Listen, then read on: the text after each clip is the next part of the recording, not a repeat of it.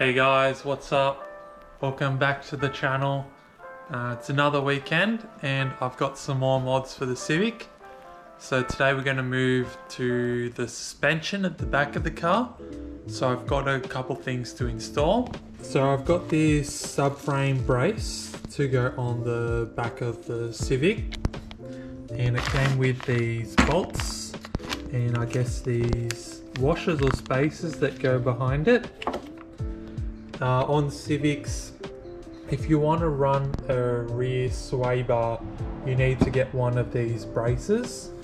It has mounts on it to bolt the sway bar. If you put a bigger sway bar on without the brace, you can tear the subframe. So most people go to buying one of these aftermarket braces to bolt it on. I have ordered a sway bar to come, but I haven't got it yet. So I'm just going to install this stuff first. And then next you need some lower control arms that can take a sway bar as well, that have the end link hole. So there's two different types of lower control arms for the Civic. So this one's eyelet type, where the top of the bottom of the coilover actually goes through this part. The other one is like a fork and it fits over the sides. So just be careful, keep in mind when you're ordering which one you have. And these ones are just billet aluminium and they come with a polyurethane bush already. And then finally, this one's actually just a cosmetic mod. I've got some Honda Ek9 Type R badges to put on the car, just to make the car look a bit more Type R-ish with all the other mods I've been doing as well. So we're just going to go to the back of the car and jack it up and put some stands, and we'll take the wheels off and get started.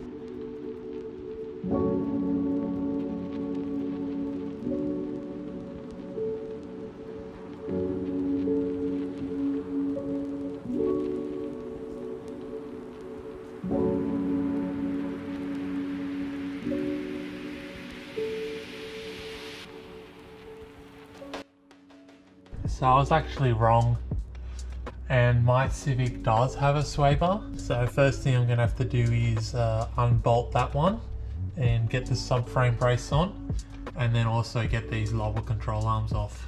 To remove the sway bar, you just need to undo this 14mm bolt here, and then moving on to the lower control arm, we're going to remove the bolt here holding the shock in, and also this bolt where it attaches to the knuckle, and then everything should fall down, and we remove this bolt here on the subframe.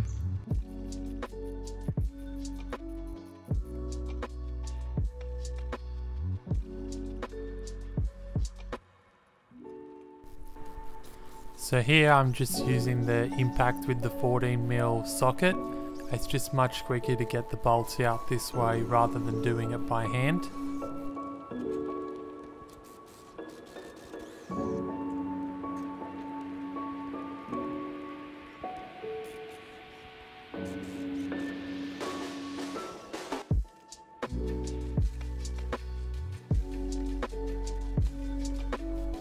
The sway bar bolts are a 12mm.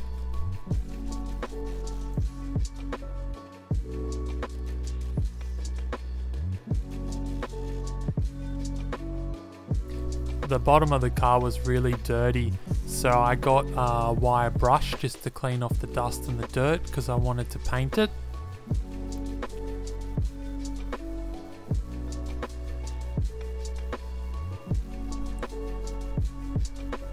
And then I just got some wax and grease remover just to clean the surface before I painted it. Unfortunately, I didn't record painting it, but I just did it in gloss black.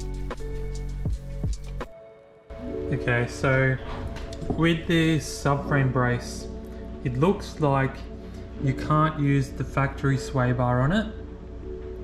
And I did some other research looking at other bars as well, and this hole here is meant for the upgraded sway bar. So these two holes here are meant for the sway bar mount on this side and the other.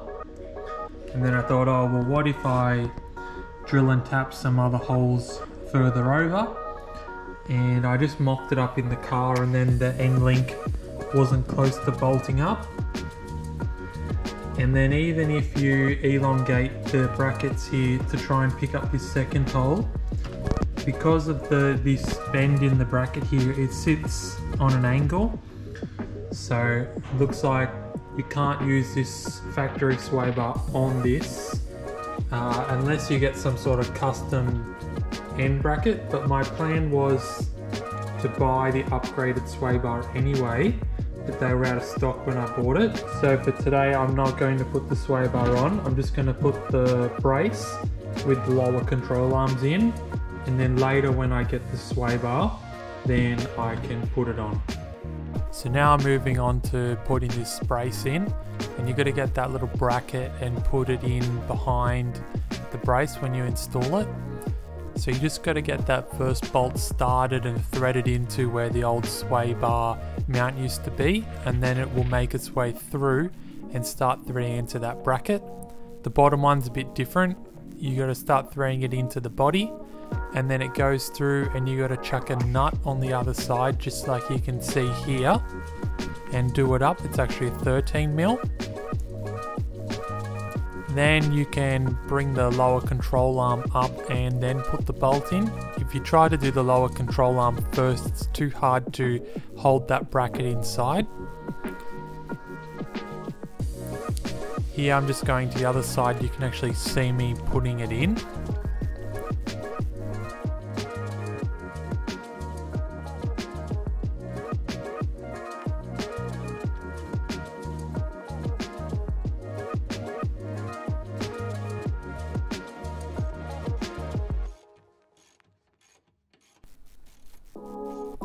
These bolts I suggest you do by hand, just because you have to thread it through the body and then the bracket. You don't want to cross thread anything.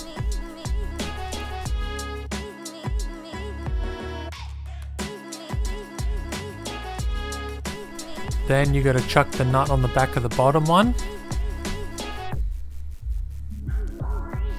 and do it up with a 13mm.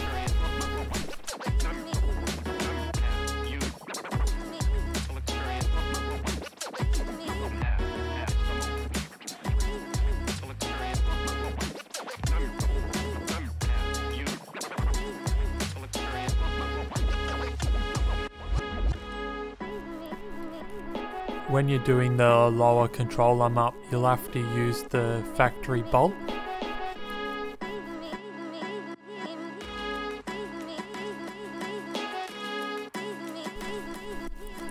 To get the bolt in where it attaches to the knuckle, you're gonna have to jack up the lower control arm just to slip that bolt in.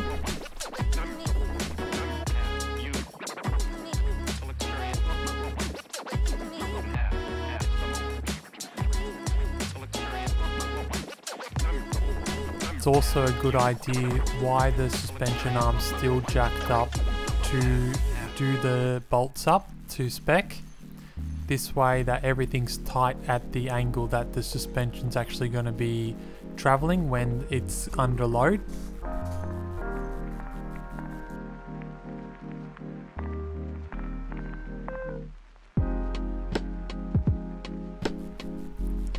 Unfortunately, the first bit of this footage got lost, but you just need to pry up the badge on the front here and move the two plastic clips that hold it in. You can see I've got some extra double-sided adhesive on that badge there because it's flatter compared to the original Honda one. The plastic tabs do line up in the hole. You just need to clean the surface with some wax and grease remover first before you stick it down.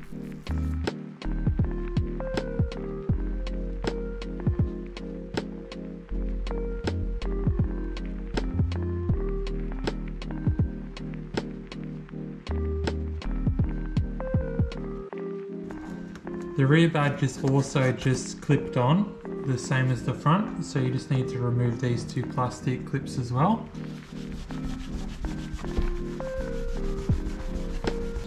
This one doesn't have any holes, so you need to line it up yourself.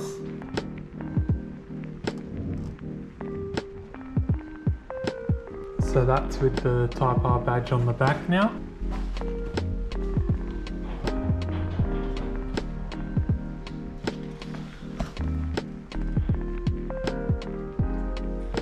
Alright guys, that wraps up another video.